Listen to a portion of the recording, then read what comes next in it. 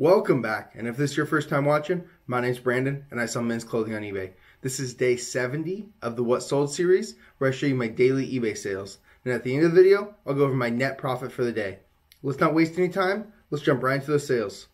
The first sale of the day are these Juice WRLD the Rapper sweatpants in a men's small. They took 45 days to sell, and they sold for a best offer of $40 plus shipping, and that was with some flaws on them.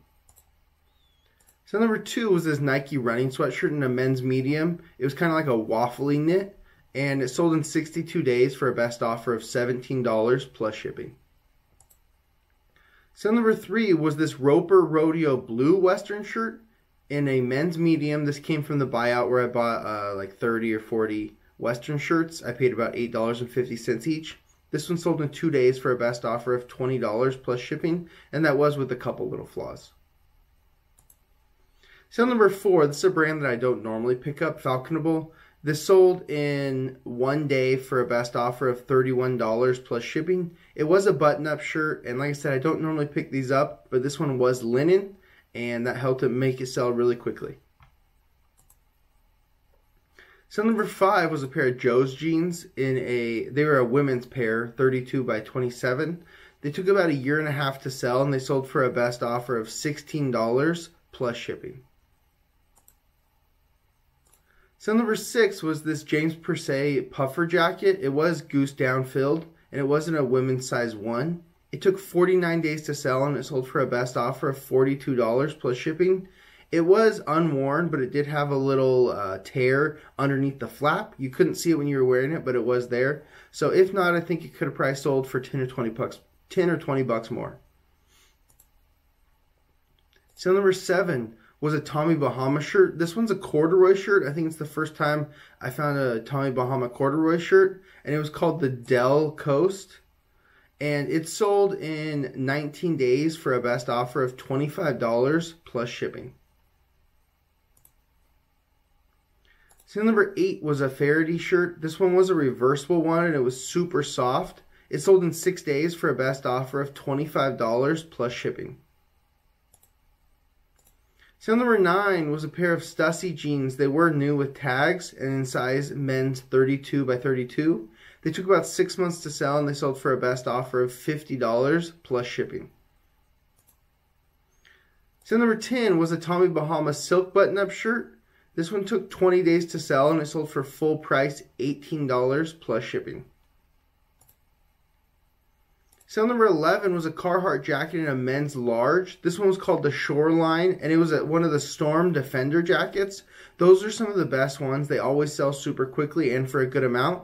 This one sold in 6 days for full price, $50 plus shipping, and that was with a company embroidery on it. Sale number 12 was a Johari West Hawaiian shirt. This one took over a year to sell, and it sold for a best offer of $10 plus shipping.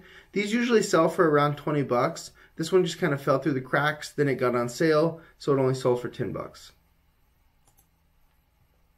Sale number 13, this is a Rain Spooner Mele Kalikimaka shirt. It's one of the Christmas ones. This one was from 1998, and it took 6 months to sell, and it sold for a best offer of $24 plus shipping.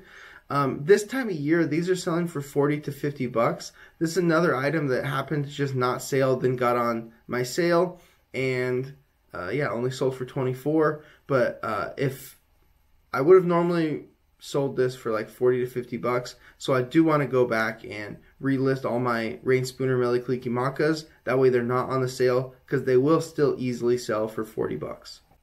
Sale number 14 was this vintage LL Bean sweater in a women's large. This took 9 months to sell, and it sold for a best offer of $13 plus shipping. I'm kind of surprised it didn't sell for more just because of the great print on it, but it didn't have the label on the front of it, like the name tag, where some of them have the one that looks like a Patagonia, but it says LL Bean, so that probably hurt the value a little bit.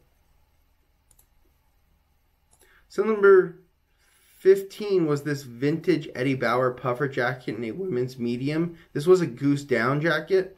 It took 55 days to sell, and it sold for a best offer of $41 plus shipping, and that was with some flaws on it. Most goose down jackets do at least decently. This is a good example of that. This is an older one. It was a little beat up, and it still sold for 21 bucks in less than 2 months.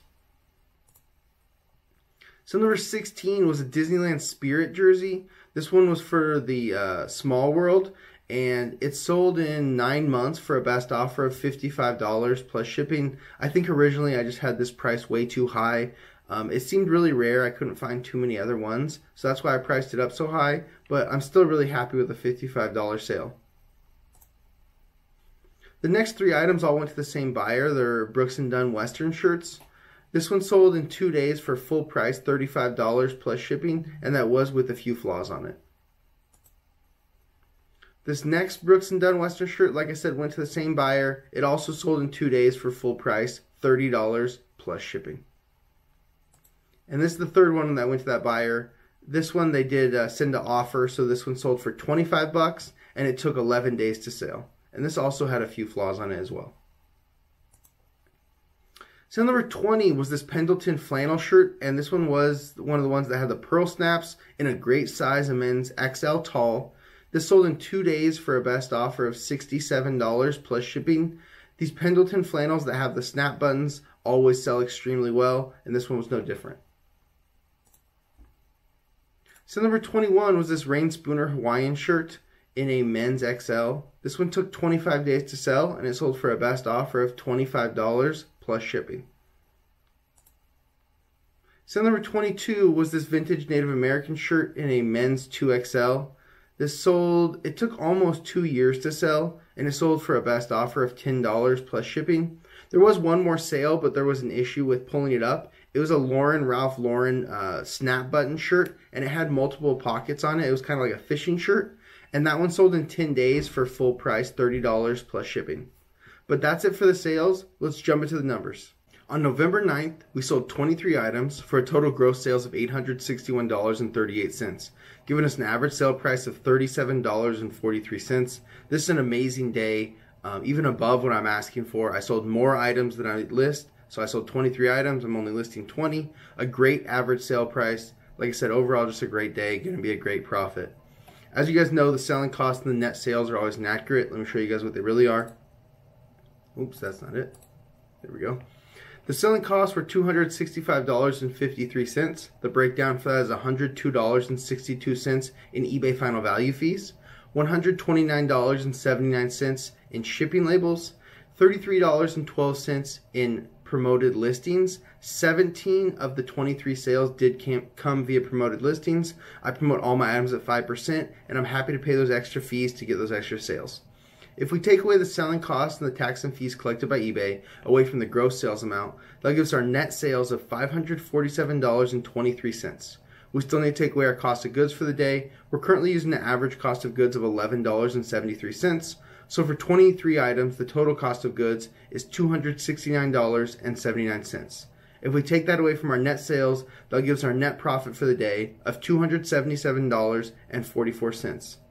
We also have some excess because we sold 3 more items than I listed. So the cost of goods will have some extra money that we can either reinvest or take out as profit. It'll also help to cover some of those days that we didn't sell 20 items that we need to reinvest some of the extra profit. So that's all I have for you guys today. Thank you so much for watching. I'll see you tomorrow for day 71 of the What Sold series. Peace.